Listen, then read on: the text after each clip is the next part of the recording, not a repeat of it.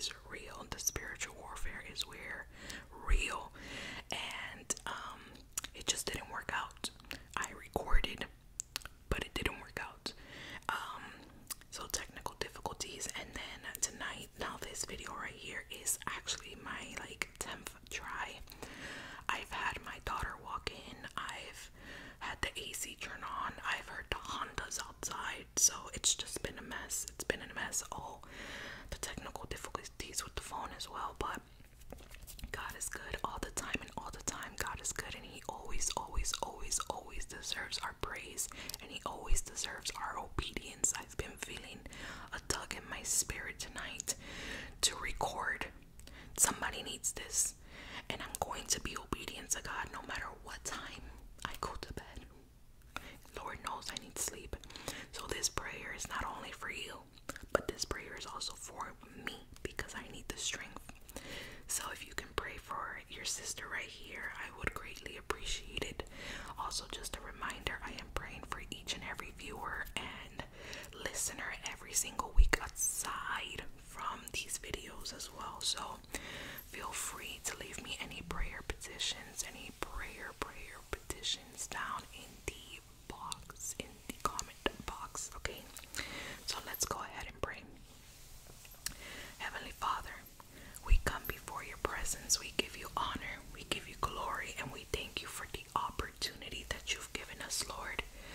We thank you for the opportunity that you've given us, Lord, to be before you on tonight. Lord, we present to you every viewer. We present to you every viewer, every listener, Father God, every person on this video. And God, we ask you, Father God, that from my mouth to their ears, from your mouth to my mouth to their ears, Lord, that you do something in them, you do something new in them. Lord, I present to you every person who is struggling right now, every person who is battling a secret battle, every person battling depression, every person battling anxiety and fear and everything that does not belong to them, Lord. Lord, we declare that as your Holy Spirit is dwelling upon them, that your Holy Spirit begins to pluck everything that is not like you, in the mighty name of Jesus. In the mighty name of Jesus, we declare that there will be a shift in their mind, a shift in their spirit. Lord, we declare that we will not just be hearers of your word, but we will be doers of your word. Lord, give us the strength that we need. Give us the strength that we need to move on. Give us the strength that we need to continue to fight this battle. Some of us are ready to throw in the towel. Some of us are ready to give up. But Lord, we declare that after tonight, that after this video, someone is going to find themselves encouraged. Someone is going to find themselves with strength. Someone is going to find themselves with a breakthrough. Someone is going to find themselves with a miracle that only comes from you, because I am just a vessel. I am just a messenger. Lord, we thank you for what you're doing in this hour. Lord, we present to you this channel. We ask you, Lord, that it will touch. It will touch not just one, not just two, but it will touch the multitude. Lord, we ask you, Father God, that these videos will be a blessing to people, even for those who do not believe in you, Father God, and are still coming onto this channel. Lord, we declare that a seed is being implanted in every listener, Father God, in every listener, and we declare, Father God, that your word, your powerful word will be shared with the world,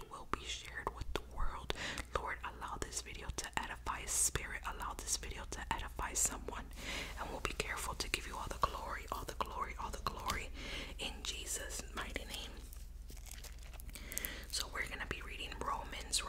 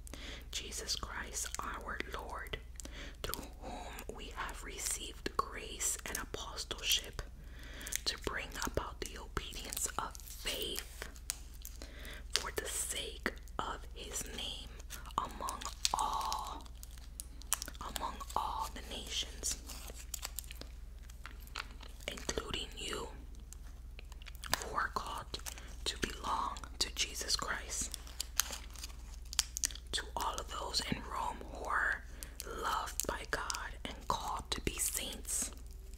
Grace to you and peace from God our Father and the Lord Jesus Christ. First, I thank my God through Jesus Christ for all of you, because your faith is proclaimed in all the world. For God is my witness. God is my witness, whom I serve with my spirit in the gospel of his Son, that without ceasing I mention you always in my prayers, asking that somehow by God's will I may now at last succeed in coming to you. For I long to see you, that I may impart to you some spiritual gift to strengthen you. That is, that we may be mutually encouraged by each other's faith, both yours and mine. I do not want you to be unaware, brothers, that I have often intended to come to you, but thus far have been prevented, in order that I may reap some harvest among you as well as among the rest of the Gentiles. I am under obligation both to Greeks and to barbarians, both to the wise and to the foolish. So I am eager to preach the gospel to you also who are in Rome. For I am not ashamed of the gospel, for it is the power of God for salvation to everyone who believes, to the Jew first and also to the Greek. For in it the righteousness of God is revealed from faith for faith, as it is written, the righteous shall live by faith.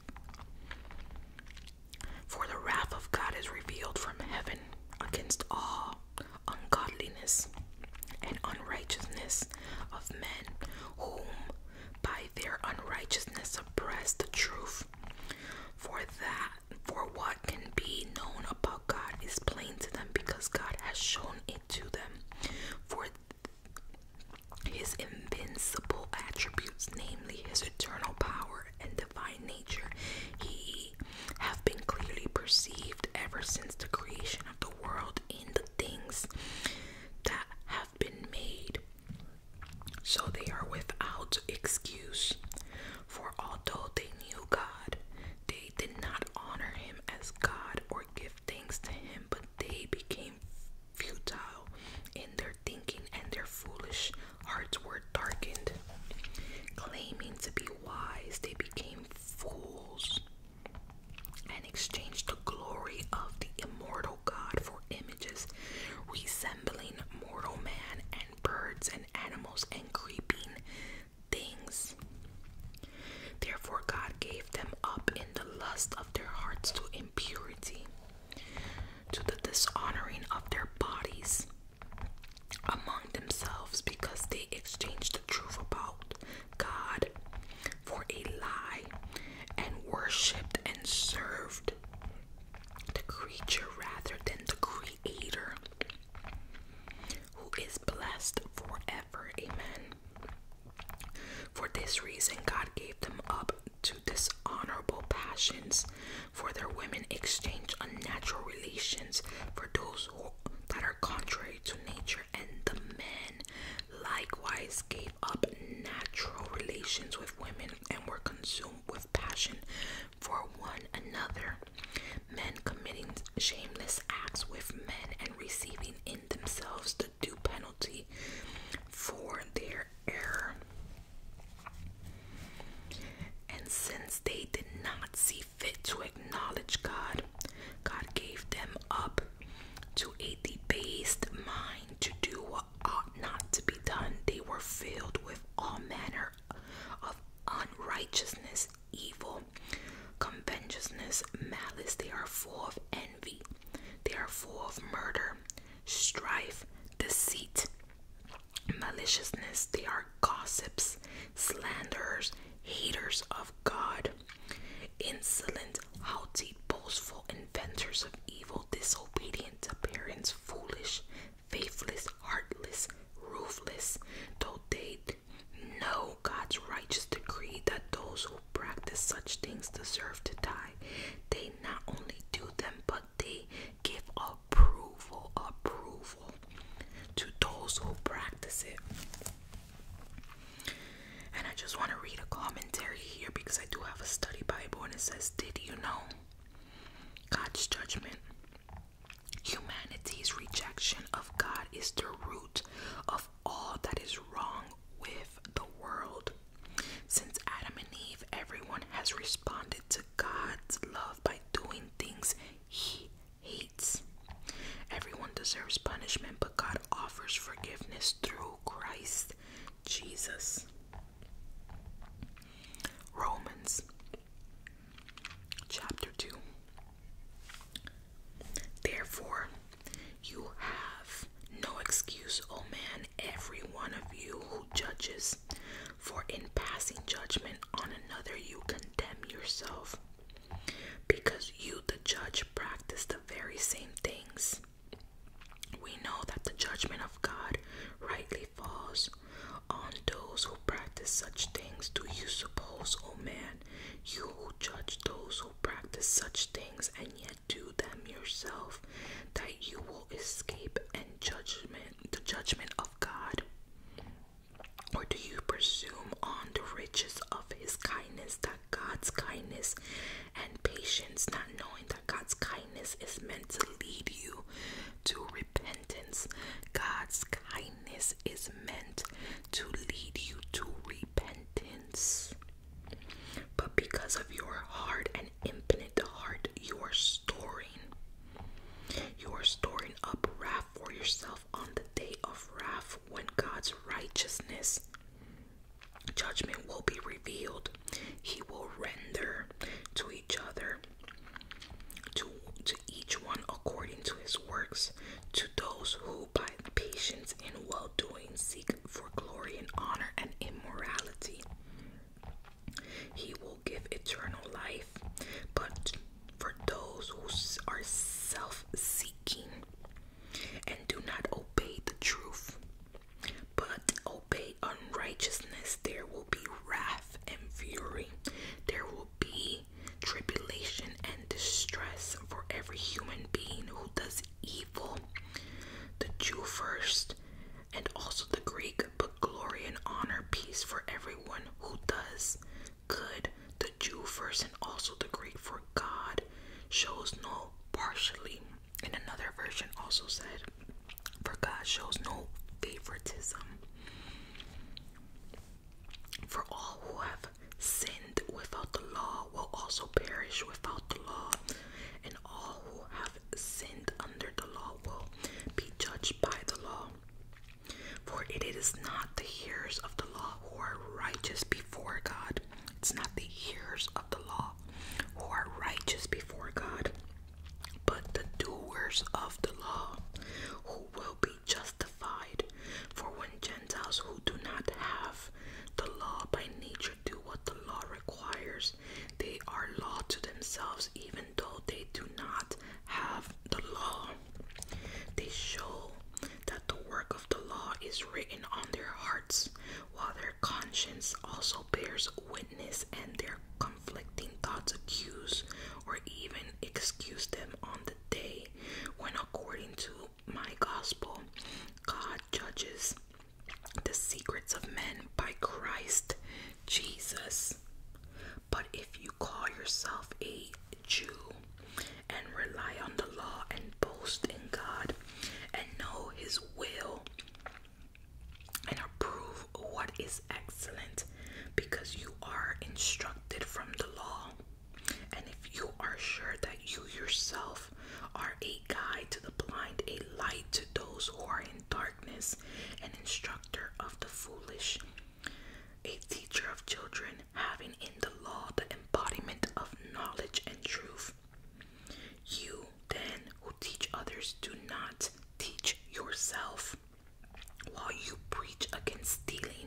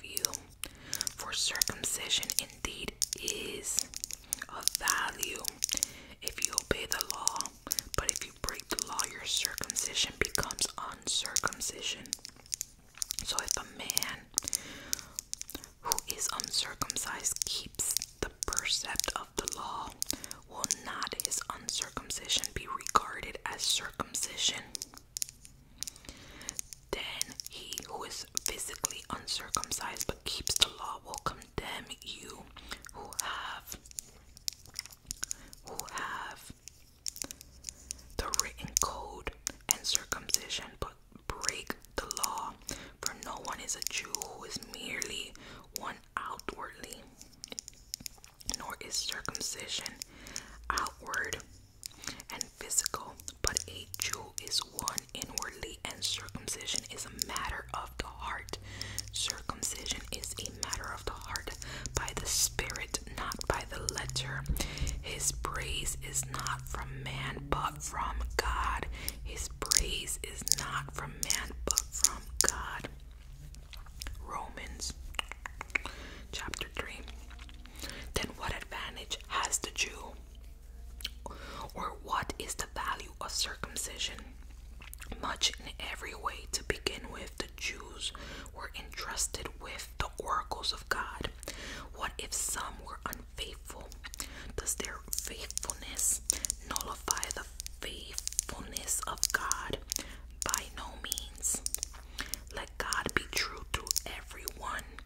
We're a liar, as it is written, that you may be justified in your words and prevail when you are judged.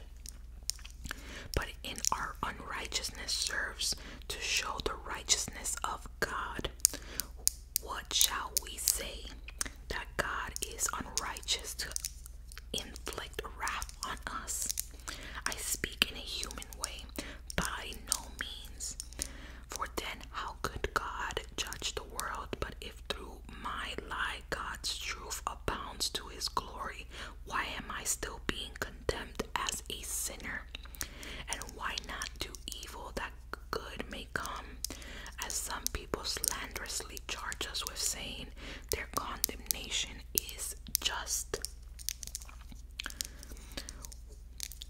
What then, are we Jews any better off? No, not at all. For we have already charged that all, both Jews and Greeks, are under sin, as it is written, no one is righteous, not one. No one understands, no one seeks for God. All have turned together, they have become worthless. No one does good, not even one, not even one.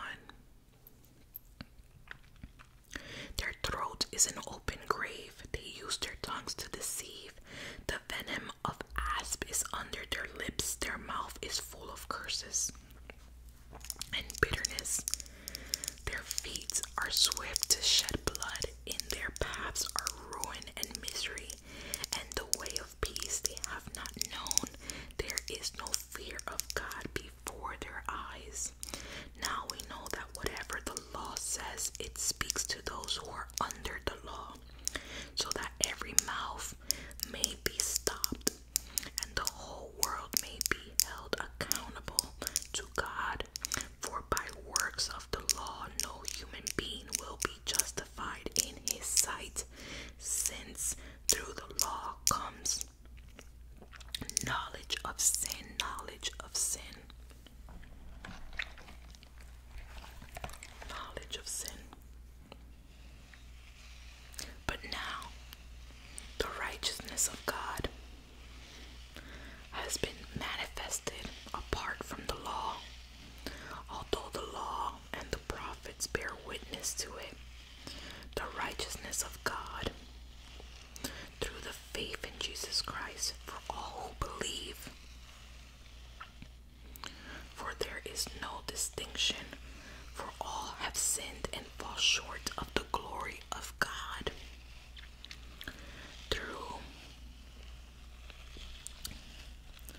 For all have sinned and fall short of the glory of God, and are justified by grace as a gift. And we talked about grace, whispers of grace, in a previous video. And we talked about how grace is a gift. It's a Hebrew Greek word, which means gift, through the redemption that is in Christ Jesus, whom God put forward as a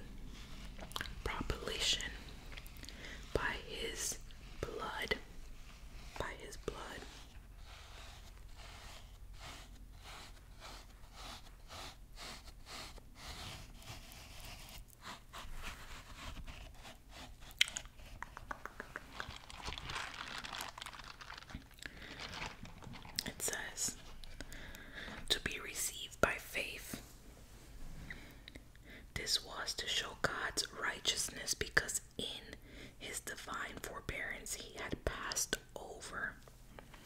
He had passed over.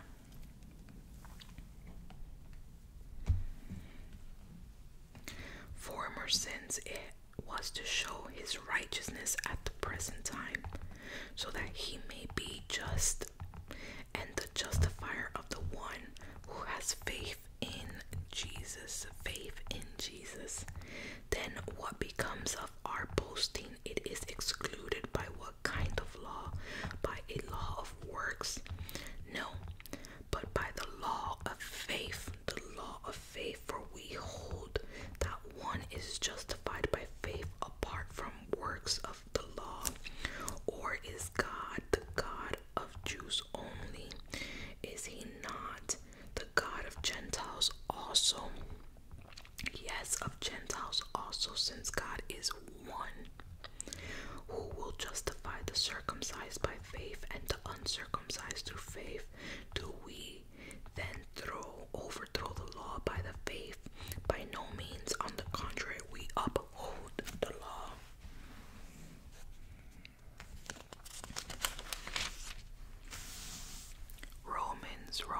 Romans chapter 4. It says,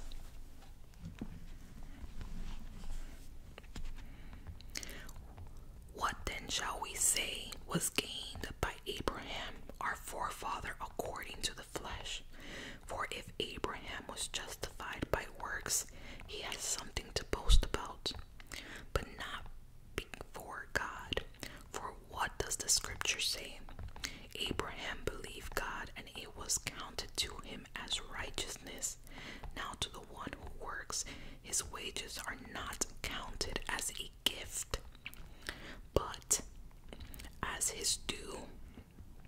And to the one who does not work, but believes in him who justifies the ungodly, his faith is counted as righteousness, just as David also speaks of the blessing of the one to whom God counts righteousness apart from works. Blessed are those whose lawless deeds are forgiven, and those whose sins are covered. Blessed is the man against whom the Lord will not count his sin. Is this blessing then only for the circumcised, or also for the uncircumcised? For we say that faith was counted to Abraham as righteousness. How then was it counted to him? Was it before or after he had been circumcised? It was not after,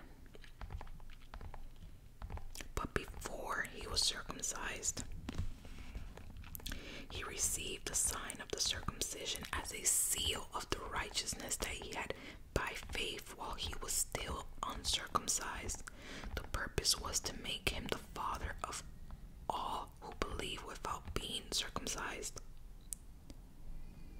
so the righteousness would be counted to them as well, and all to make them the father of the circumcised, who are not merely circumcised, but who also walk in the footsteps of the faith that our father Abraham had before he was circumcised.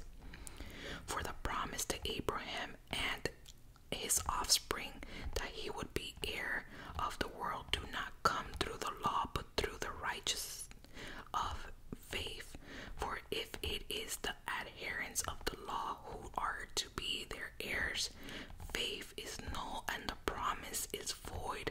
For the law brings wrath, but where there is no law, there is no transgression. That is why it depends on faith, in order that the promise may rest on grace and be guaranteed to all of his offsprings, not only to the adherents of the law, but also to the one who shares the faith of Abraham, who is the father of all of us, as it is written, I have made you the father of many nations, in the presence of the God in whom he believed, who gives life to the dead and calls into existence the things that do not exist. In hope he believed against hope, and that he should be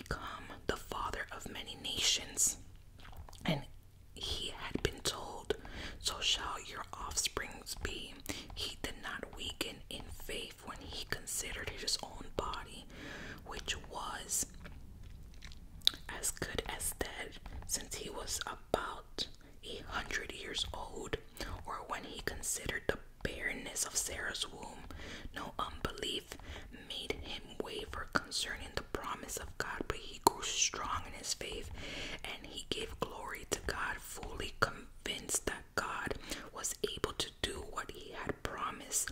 That is why his faith was counted to him as righteousness, but the words it was counted to him were not written for his sake alone, but for ours as also.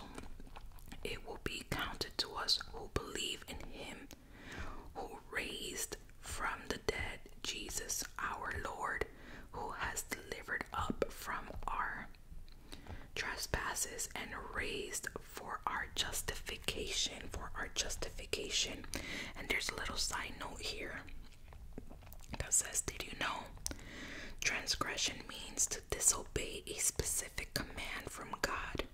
It could refer to a violation of a command in the written law of God, or to a verbal command from God, as in the case of Abraham. Those who trust in Christ have peace with God. God declares them forgiven. They stand securely in God's grace and salvation rather than his judgment. Heavenly Father, we just come before your presence. Thank you, Father God, for this opportunity. We've read your word, Lord. We declare that people's spirits will be edified. Cover, protect, Lord, cover and protect, Father God. Release any stress, any negativity, and